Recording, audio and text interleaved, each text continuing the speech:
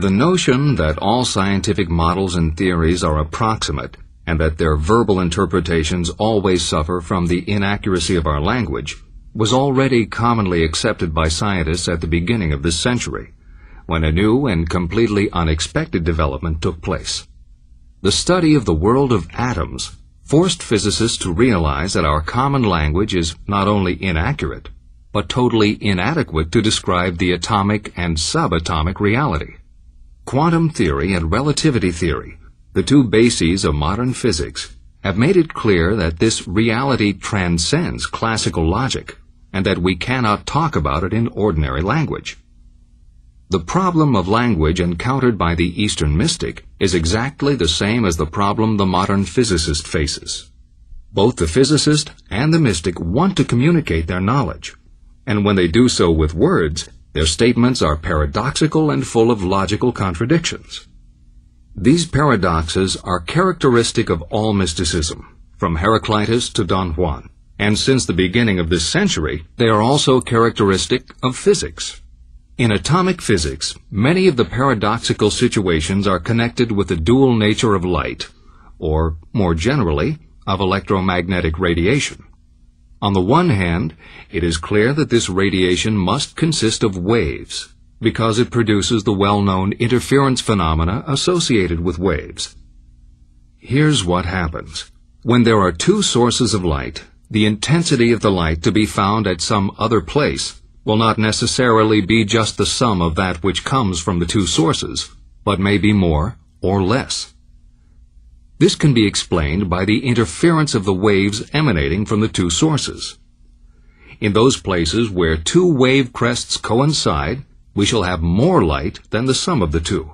Where a wave crest and a wave trough coincide, we shall have less. The precise amount of interference can easily be calculated. Interference phenomena of this kind can be observed whenever one deals with electromagnetic radiation, and force us to conclude that this radiation consists of waves. On the other hand, electromagnetic radiation also produces the so-called photoelectric effect. When ultraviolet light is shown on the surface of some metals, it can kick out electrons from the surface of the metal, and therefore it must consist of moving particles. A similar situation occurs in the scattering experiments of X-rays. These experiments can only be interpreted correctly if they are described as collisions of light particles with electrons. And yet, they show the interference patterns characteristic of waves.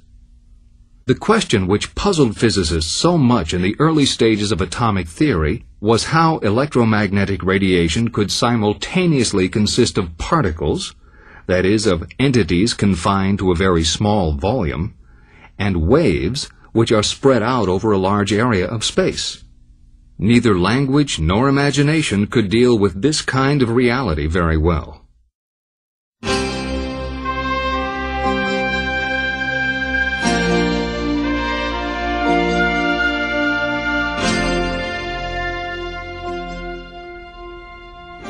Eastern mysticism has developed several different ways of dealing with the paradoxical aspects of reality.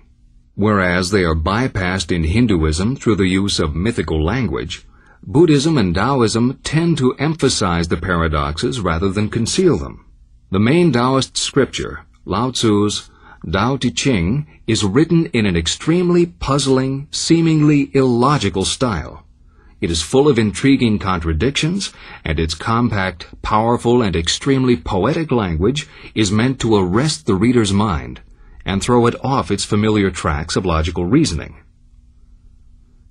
Zen Buddhists have a particular knack for making a virtue out of the inconsistencies arising from verbal communication, and with the koan system, they have developed a unique way of transmitting their teachings completely non-verbally.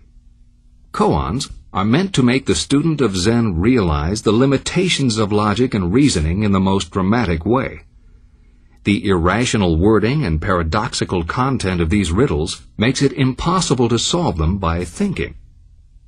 They are designed precisely to stop the thought process, and thus to make the student ready for the non-verbal experience of reality. Perhaps the best known of these is the classic, "You can make the sound of two hands clapping. Now what is the sound of one hand?" All these koans have more or less unique solutions, which a competent master recognizes immediately. Once the solution is found, the koan ceases to be paradoxical and becomes a profoundly meaningful statement made from the state of consciousness which it has helped to awaken. Here we find a striking parallel to the paradoxical situations which confronted physicists at the beginning of atomic physics. As in Zen, the truth was hidden in paradoxes that could not be solved by logical reasoning, but had to be understood in the terms of a new awareness, the awareness of the atomic reality. The teacher here, of course, was nature, who, like the Zen masters, does not provide any statements. She just provides the riddles. The solving of a koan demands a supreme effort of concentration and involvement from the student. In books about Zen, we read that the koan grips the student's heart and mind and creates a true mental impasse, a state of sustained tension in which the whole world becomes an enormous mass of doubt and questioning. The founders of quantum theory experienced exactly the same situation, described most vividly by Heisenberg. Quote, "I remember discussions with Bohr, which went through many hours till very late at night and ended almost in despair. And when at the end of the discussion I went alone for a walk in the neighboring park, I repeated to myself again and again the question, can nature possibly be so absurd as it seemed to us in these atomic experiments?" Unquote. Whenever the essential nature of things is analyzed by the intellect, it must seem absurd or paradoxical. This has always been recognized by the mystics, but has become a problem in science only very recently. For centuries, scientists were searching for the fundamental laws of nature underlying the great variety of natural phenomena. These phenomena belong to the scientists' macroscopic environment, and thus to the realm of their sensory experience. Since the images and intellectual concepts of their language were abstracted from this very experience, they were sufficient and adequate to describe the natural phenomena. Questions about the essential nature of things were answered in classical physics by the Newtonian mechanistic model of the universe, which reduced all phenomena to the motions and interactions of hard, indestructible atoms. The properties of these atoms were abstracted from the macroscopic notion of billiard balls, and thus from sensory experience. Whether this notion could actually be applied to the world of atoms was not questioned. Indeed, it could not be investigated experimentally.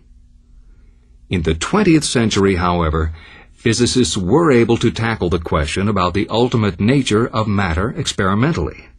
With the help of a most sophisticated technology, they were able to probe deeper and deeper into nature, uncovering one layer of matter after the other in search for its ultimate building blocks.